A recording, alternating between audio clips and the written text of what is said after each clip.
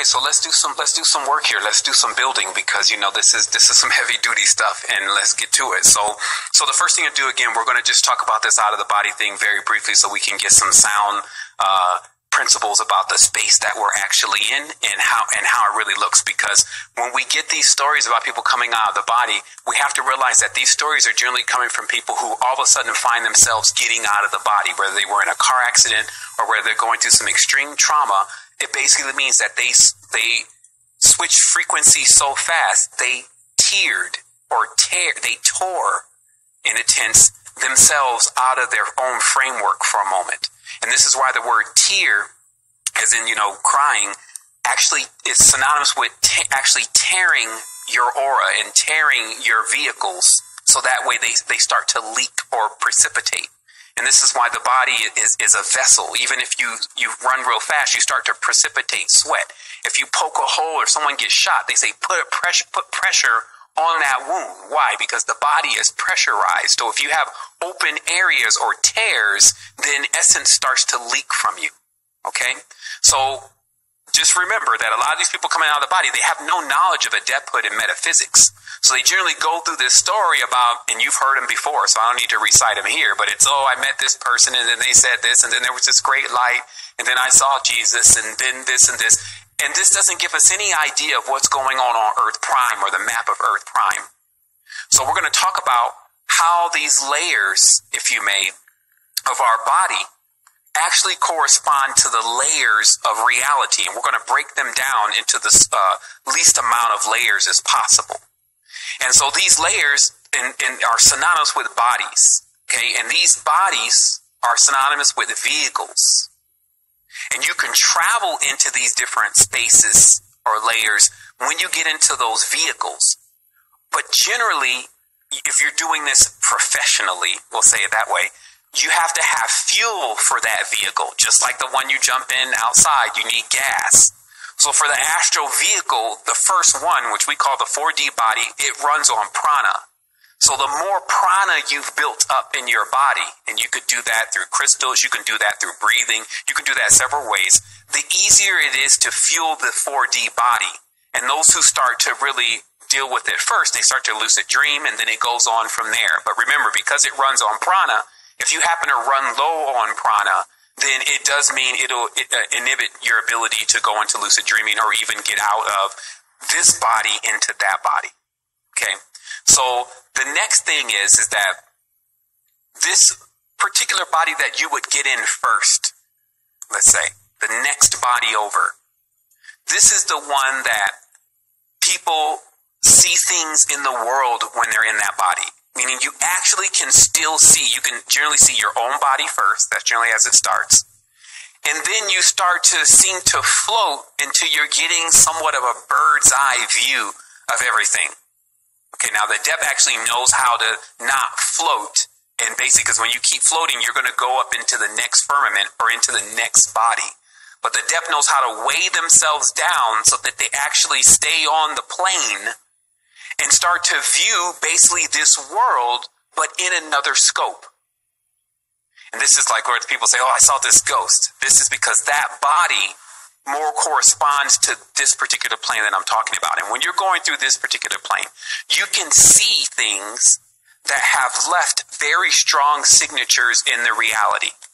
Meaning if someone got super excited there or someone got killed there, you will see that continuously repeating itself. You can see where rituals have been done. You can see most things, especially based on your eye of penetration. You can see most things that have been done in the space, mainly things also that have been done in secret. Because generally when something is done in secret, there's a certain frequency that's present, the secret frequency, if you may. And so this is what that first body is about, and that first body outside of this one. And you'll also notice as a final thing that you're actually able to see through dense objects like walls. You can see as you focus right through one wall, through the other wall. And this is because the body that you're in, which is actually an inner space, can see through the pores. The eye that you're using is seeing through the pores or the hole in the reality that you were recently in, so it can see right through those dense, slow-moving objects. The next body over, it allows you then, and let me catch up with my notes here, because I'm really saying this so people get a general idea. Triangulate yourself before we go on this journey here in a moment about what this is actually all about, this existence called planet Earth. So, as I said before, you see things playing over like a record. The adept who can control their experience in this space does discover and see things, and this is how someone can come back and say, hey, the F.B.I. use these kind of people. They get them to determine who really committed crimes. Yes, I see where she's buried. I see exactly what's going on. This is what those people are used to doing, using this body.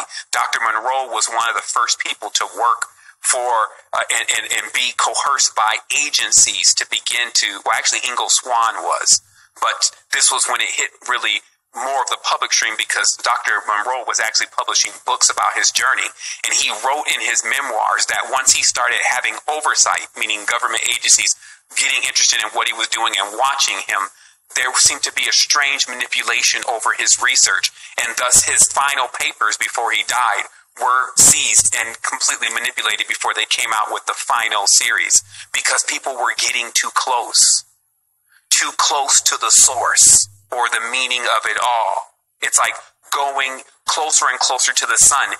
It's going to start getting so hot, but this means something else in our physical reality. The heat and the pressure is going to turn up to a point where some will turn back. They'll actually go and even pray to their old God again, or jump back into their old frequencies again when it gets too crazy around them. They'll think, oh, maybe I did the wrong thing. Maybe I made the wrong turn. So this next body, this is known as the realm of truth, because in the next body, it's only light and shapes.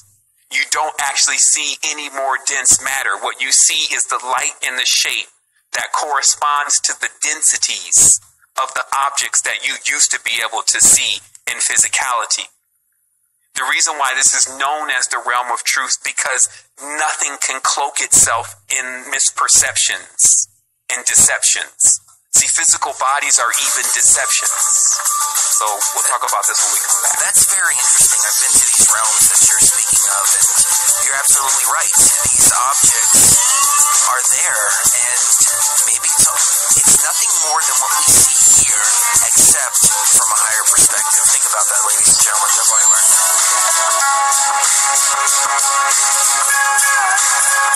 When people travel, astral travel, they encounter what they refer to as the veil. The veil is the breaking point between this dimension and that dimension. But would you say, Sevan, and this might be a little bit off point, but would you say that once you hit this veil, it's like looking at the other side of a mirror? You pass through this mirror, and then you see from the opposite perspective, rather than entering an entirely new realm. For sure. I mean, you always stay on point, because that's exactly in the notes that there's a mirroring of what goes on. And once that refraction hits that first time, it weakens the light. It weakens the frequency. So how it appears the next time, it just looks different, but it's coming from the same source. And that's the mastery of refraction. And this is just, it's somewhat like a parabolic mirror. It looks distorted, but it still is an actual reflection of, the source or the prime cause of things, which we're actually going to drive into tonight. Like even this whole part right now in the beginning is just get people to gear up this vessel for this travel, because this is what we do. I mean, a lot of people are already very familiar with this. Some people are already some people are just getting started, but truly, it's just, I don't want to say anything before I'm supposed to say it, because, even when you say certain things, it'd be like halfway into the message. And the other thing is, man, the ads are they got me going over here, because they're just so well thought out. I'm just trying to stay on track here, but nobody. Vote for nobody. Nobody will take away your liberty. Nobody will do this. Nobody will do that. Yeah, that's Nathan Frazier of Live Free FM. Awesome. Nobody wins and everybody wins. Right. Exactly. It's just genius. So yeah, okay. So let's just keep going through this, but it's definitely what you said, and we'll get to that part of the conversation, and then you'll be like, aha, I knew it. And so as we drive into this next plane, the next body over, not the ghost body, but the next